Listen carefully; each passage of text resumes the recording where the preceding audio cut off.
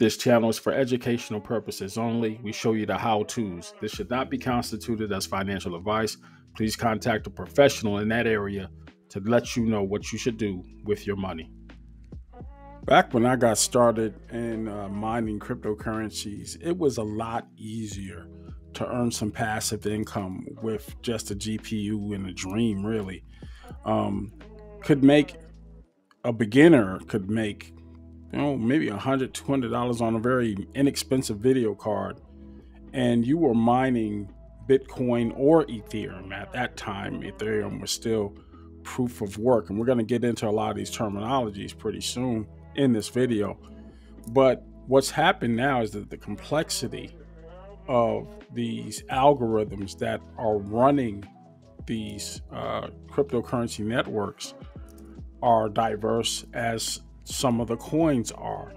In addition to that, the complexity of mining a cryptocurrency has gotten way, way harder, which is why with a proof of work system like Bitcoin, you have to pay so much for those crypto miners. They're thousands of dollars, and you may never see your reward.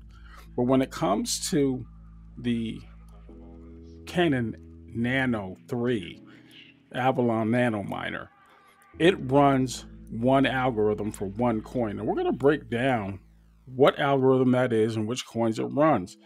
It's important to know these things before you decide to plunk down some money on a cryptocurrency thinking you're going to be mining Bitcoin, and it turns out you got the wrong algorithm or wrong machine for the task. Let's talk about it.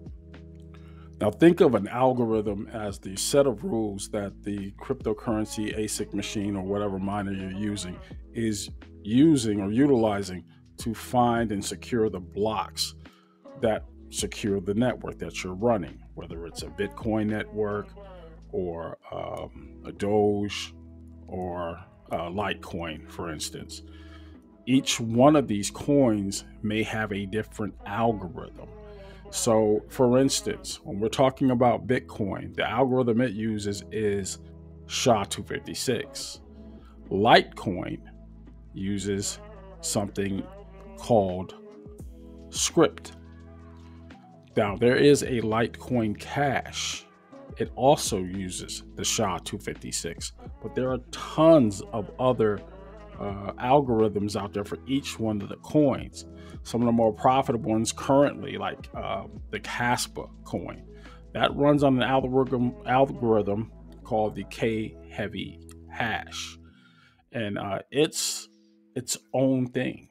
And many of the cryptocurrencies coming out these days have their own algorithms. It helps secure the network, and it keeps mischief down so that you are securing the network and keeping its ecosystem alive. The way these networks incentivize you for joining these networks and buying these ASIC miners is giving you a portion of the profits you find when you mine a block. This is called a block reward.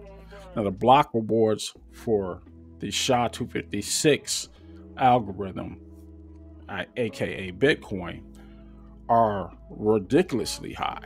But we're going to talk about those things that you need to factor in before you plunk down that money. Let's get into just the SHA-256 currencies that allow you to earn the most profit. Currently, for a block reward for a Bitcoin is 3.125 Bitcoins. That's the block reward. What that means is that at current prices, should you mine a block and get it verified, you're about at $294,000 richer. Now, that said, at the current complexity of these algorithms, I mean, how many hashes a miner would have to complete to mine a single Bitcoin is years in the making, and like 7 or 8 petahashes. The most you're going to get out of a single rig is about 4 or 40 or even 100 terahashes. It's a lot. It's a bunch of computations. And remember, these machines are running all the time, all day, and they're using high amounts of electricity. It's just not practical or profitable anymore to mine a Bitcoin unless you are one of those big institutions. This is one of the big barriers of keeping greater adaptation of that currency from making it mainstream. If the network itself costs tens of thousands of dollars for a single machine, and you're competing against hundreds, if not thousands of other machines, you will never see that Bitcoin. It's basically a glorified lottery ticket. Those rewards are for the strong, the financially strong. And it's just one of the things that why it was easier when it came out, when cryptocurrency first hit the scene, to mine these things, because you had so many proof of work networks out there. You were still able to mine Ethereum, which all of itself did not give you a lot of block reward points, but you were getting a share of maintaining that network. And I myself, when mining Ethereum, we made, depending on the week, at one point in time, it was like $120 a week. That's without a block reward. This is just the mining payment for just helping on that network, helping to secure that network. But that's Bitcoin, and that's SHA-256. The next profitable coin on that list of SHA-256 cryptocurrencies is the Bitcoin Cash. Bitcoin Cash currently has a block reward of $1,500. Now, that might not seem like a whole lot, but when you factor in the much less complex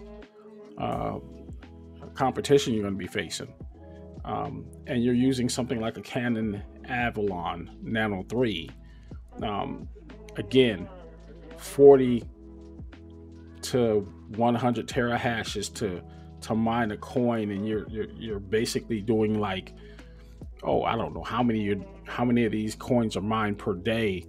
Your chances are quite a bit higher for actually recovering a block and earning a reward. But you're competing against pools, and though the block reward is more obtainable, and the machine itself at $150 is not that bad of a deal. So basically, again, you're still talking about a $150 lottery ticket, because you're not guaranteed that you're going to hit that block reward. And that might be enough for you, but really your purpose for joining these networks is to support your cryptocurrency ecosystem, so that there's an alternative method to cash and carry, alternative payment methods than traditional banking, faster transaction times. These are what cryptocurrencies were able to do, and do it securely.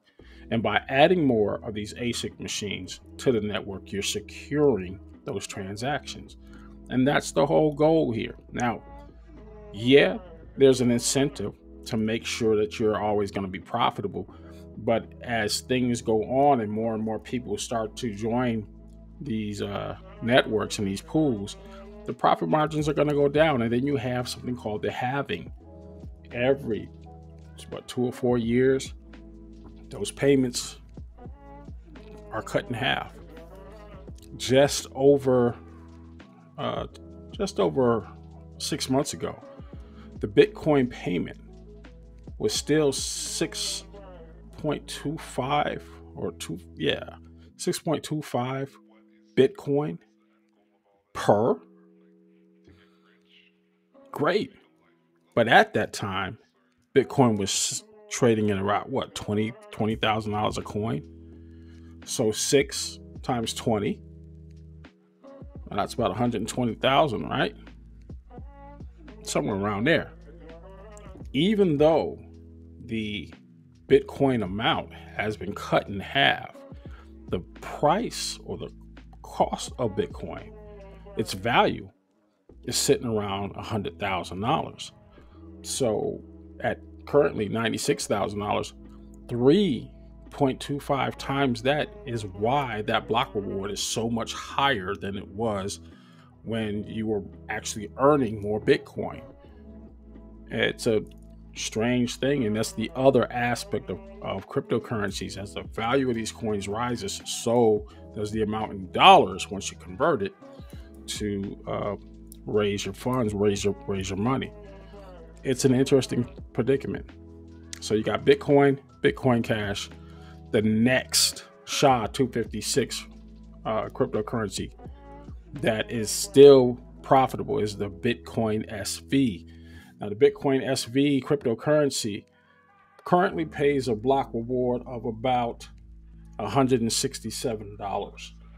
Now, that's a big jump. So you're going from $296,000 for Bitcoin, $1,500 or so for Bitcoin Cash, and then Bitcoin SV, your block reward is sitting around $167. Again, the complexity has gone way down. You have less competition. You have more of a chance of getting that block reward with something like a Canaan Avalon miner. And that's great for some people. Again, hobbies for some. If it ever pays for itself, it's a good deal. And you're actually contributing to the ecosystem of that network. The last currency on the SHA-256 algorithm that is even remotely profitable is eCash. That's the XEC cryptocurrency. It runs SHA-256, and the block reward is about $110 currently. Don't know much about that coin, but if you are going to buy a Canaan Avalon Nano 3, these are 4 coins that it can actually mine, because that particular miner only runs the SHA-256 algorithm. Put your questions and comments below and let me know if there's some more information you want to know about this. I plan on buying another one. I have a Canaan downstairs running, just sitting in the pool somewhere, helping to contribute to the security of these networks. It's a way to keep yourself in the game and keep yourself in the know. Will it ever possibly make some money for me? Who knows? But if it doesn't, at least I learned something new. And as a possibility of generating some passive income, this is one of the best things that I've done. I had made a good deal of money. I furnished my entire home with what I was able to do pre-pandemic with cryptocurrency mining Ethereum, when you were still able to use Ethereum as a proof of work cryptocurrency before it became proof of stake. And we were able to use our GPUs to mine cryptocurrencies. It's just the progression of time, progression of technology that made those opportunities disappear overnight. Just keep that in mind. Before you plunk down that cash and you buy a miner, make sure you're able to mine the cryptocurrency that you're trying to mine with that device. Again, leave your questions, comments below, and I will talk to you soon.